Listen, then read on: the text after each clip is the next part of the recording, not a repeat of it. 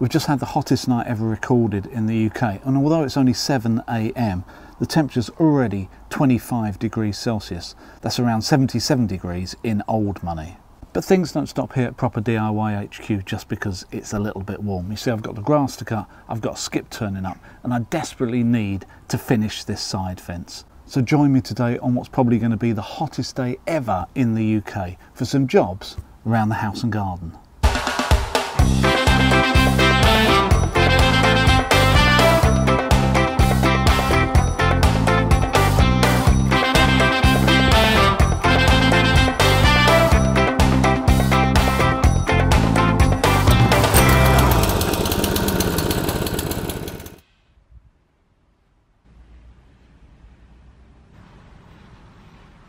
So yes, just like every tradesman in the country, I can't just stop working just because it's a bit warm. I'm just looking at this lawn at the moment.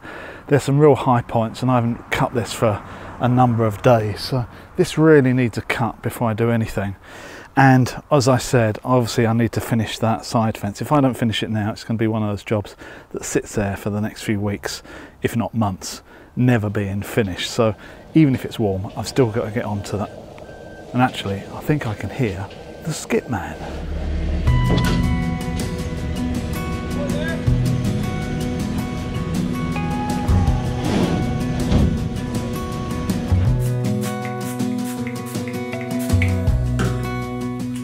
Before going out to work in the garden, especially today, I go through my normal routine of suntan lotion and to get some ice water ready that I know is going to be the first flask of many today.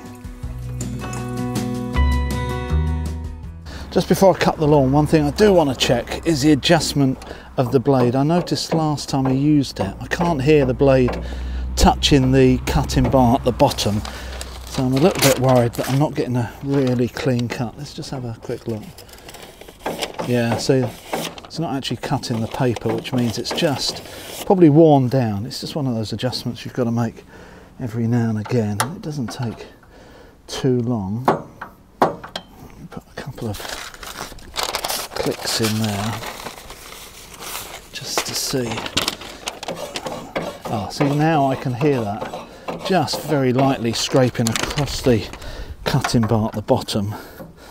I'll do the same on this side. Yeah, see, that's what I'm expecting to hear. And now, yeah, I'm going to get a cut. And at this end, yeah, okay. So that's just the adjustment I want to make.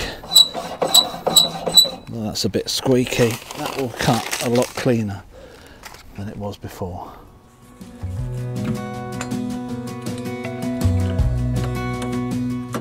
One of the advantages of a cylinder mower like this is the ability to cut the grass cleanly like a pair of scissors, which helps to avoid getting broken or brown tips to the grass blades.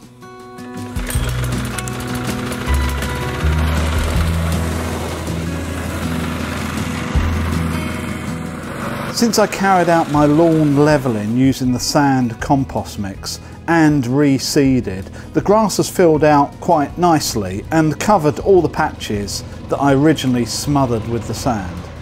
It's not perfect and I'm still battling with weeds that have been there for the last couple of years, but it's getting better and now starting to look a lot more uniform and presentable. A couple of weeks ago I tried double striping the lawn, although one of the challenges of doing this is for the second stripe you need to estimate the width of the lawnmower and leave a gap, which I found means that the stripes end up as varying thicknesses. So today I thought I'd triple stripe it, which means after cutting in a standard alternating fashion I just drop back and restripe every third row, matching it to the two adjacent. I'm calling this the Proper DIY triple stripe method, although in reality someone probably came up with the idea well before I was born. Now I'm not in the corporate world anymore. Single, double and triple stripes are the things that concern me every day rather than budgets, programs and chairing meetings. I think actually quite a good substitute. So that is the grass cut, and it's looking all right actually. It's not perfect, but it's definitely better with the sprinkler system because we haven't had rain for like weeks and weeks. So if I didn't water this, it would look a bit of a mess. Now, talking about watering, I think I need to put some water on this now, and while I'm doing that, go around the rest of the garden doing some watering, and I need a drink of water.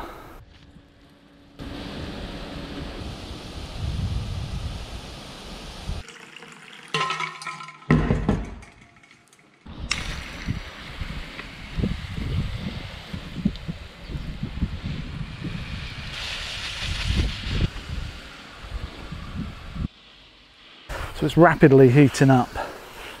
I think it's only about 9 o'clock. So I think I better get on and finish this fence. So this is where we go back in time just a few days ago when it was just warm rather than ridiculously hot. And I took the opportunity to install a water pipe and an electric cable behind the fence that I'm currently putting up. These will serve the paddock area in the future, and at the moment I'm just taking the opportunity to clip it on and install it behind this fence, which is a really convenient place for the services to get from the workshop out into the field.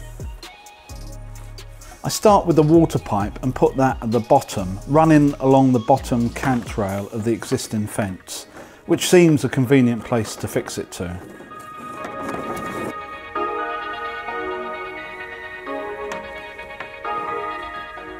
Just next to the green wall, I do have to take down a couple of the feather edge boards which I've recently put up, just so I can have some room to feed the pipe through from one area to the other. And this is where using screws on feather edge boards really comes in handy and makes them easy to remove if I ever need to.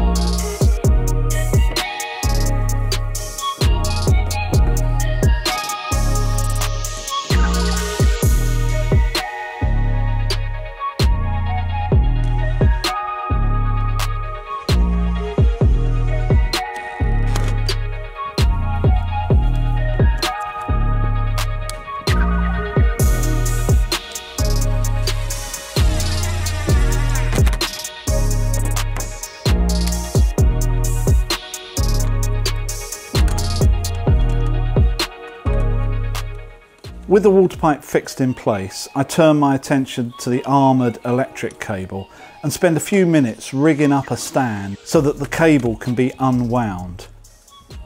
From experience, this makes it a lot easier to pull out rather than just laying it on the floor. This way you avoid putting twists in it, which can be a bit of a nightmare for a cable of this thickness.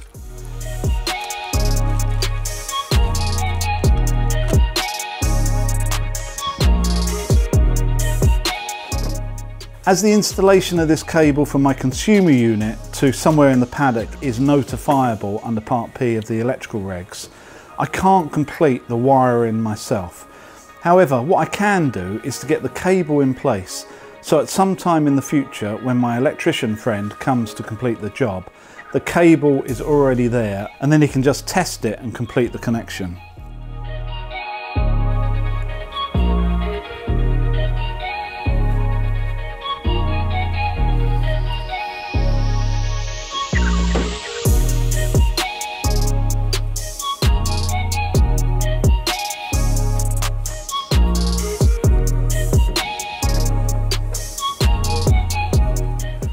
To get the cable to run behind the green wall, I use the classic stick and gaffer tape technique to pull it through.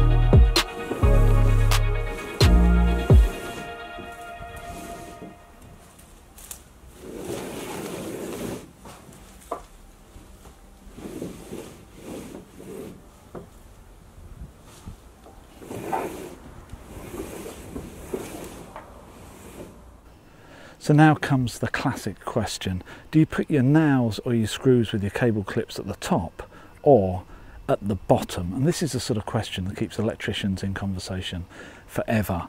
Now, I prefer, to be honest with you, to have them at the bottom, because if anything happens to the clip, you've still got the support of the nail or the screw at the bottom. Having said that, in this instance, to get the cable to run straight, because it's sort of sitting in that notch between the cant rail and the post, I'm going to have to put mine at the top and let it hang. And in some ways, letting the cable hang actually in some ways is quite tidy and a lot cleaner as well. But the answer is, it's up to you. That officially you can use them both ways. It's really whatever you want.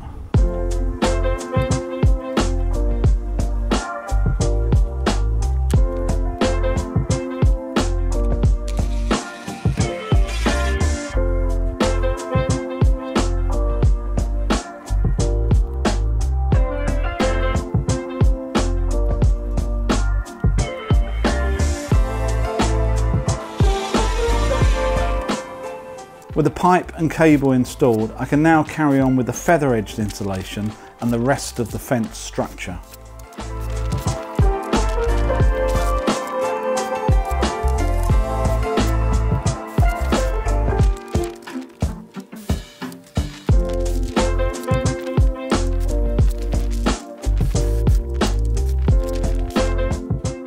On some of the old posts that are secure but leaning, I fitted a new post in front of them with a spacer so they can add support, but now in the correct alignment.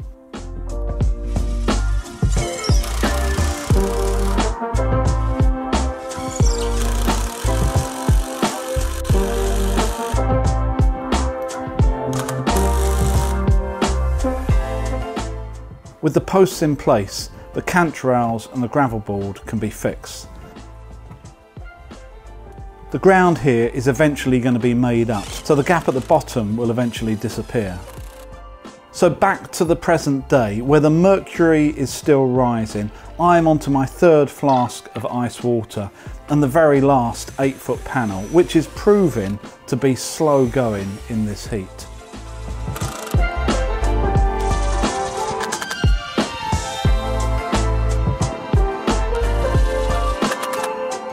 So that's the framing complete. It's just coming up to midday, so the sun is full on. It's 34, 35 degrees. But something I've only just realised is that these boards I'm making the fence out of are reclaimed from my rear fence a few weeks ago, which is exactly the same length.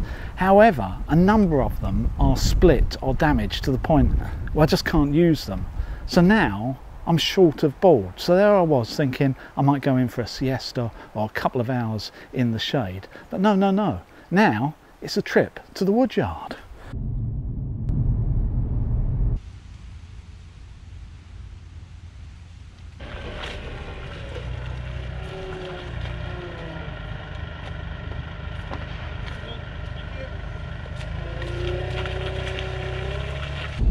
So it appeared that I was the only person down at the woodyard and maybe the only one in the area doing some fencing.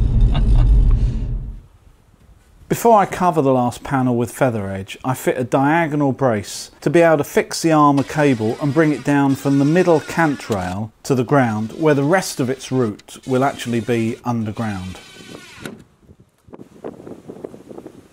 So that about completes this fence. I heard on the news that it hit over 40 degrees at Heathrow today, and there was a chance it was even going to get hotter somewhere else as well. I've just looked at the thermometer in my garden and it says 39. Now that's not going to be as accurate as the one at Heathrow, but still pretty hot for 6 o'clock in the evening.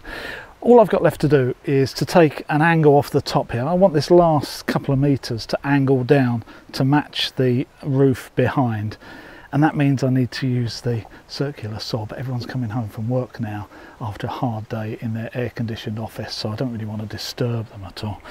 Anyway, I hope you've enjoyed this video, and if you have, blah-de-blah-de-blah, blah-de-blah, blah-de-blah. I'm really hot, and it's really time for a beer, so I'll see you next time.